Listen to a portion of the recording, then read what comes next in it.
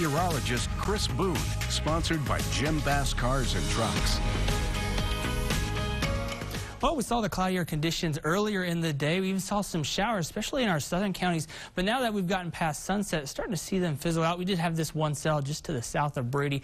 We were kind of keeping an eye on over the past couple of hours. That has since faded out, and we're looking at a pretty quiet evening for much of Texas. But the bigger story in the weather world has been off towards our east. Hurricane Ida making landfall in Louisiana earlier today at 11:55 a.m.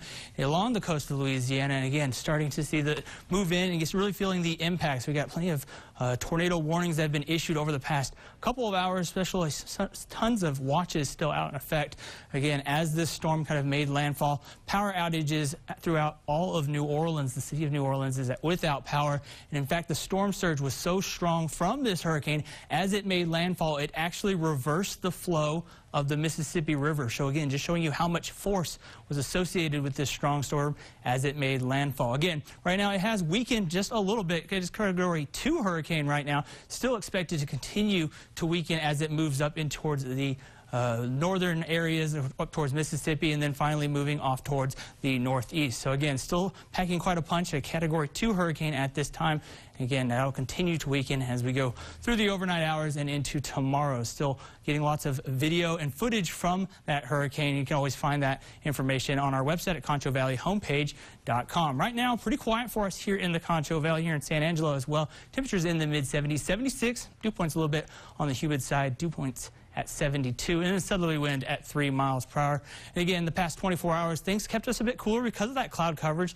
And then early afternoon, we saw those showers come through, helped to keep us a bit cooler as well. Kind of prevented us from getting up into the 90s. We tried to recover, get back up into the 80s, but again, just didn't have enough time to heat things back up. And those showers did provide us a pretty nice sunset. Again, Dennis King sent us in this photo. Again, that cloud adding the colors out there as the sunset kind of dipped in and out of those mid clouds.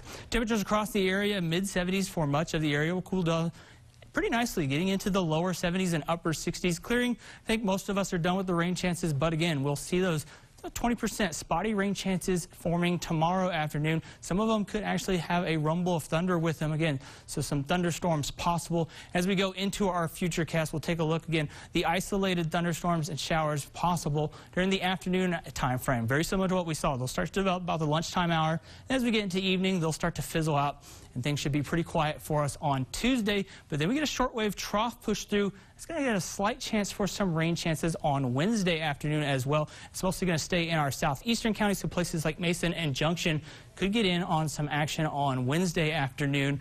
Otherwise, we're going to be looking at a pretty quiet pattern going to wrap up the week. So again, those rain chances, 20% for us on Monday, then 10% rather on Wednesday. Again, that's going to stay mostly for our southeastern counties. And then we'll look at those temperatures kind of staying pretty close to normal. Again, low 90s, mid 90s going into next weekend with overnight lows in the upper 60s and lower 70s.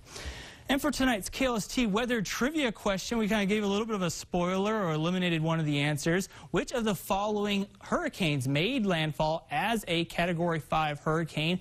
That would be the answer of B. Hurricane Andrew made landfall back in 1992.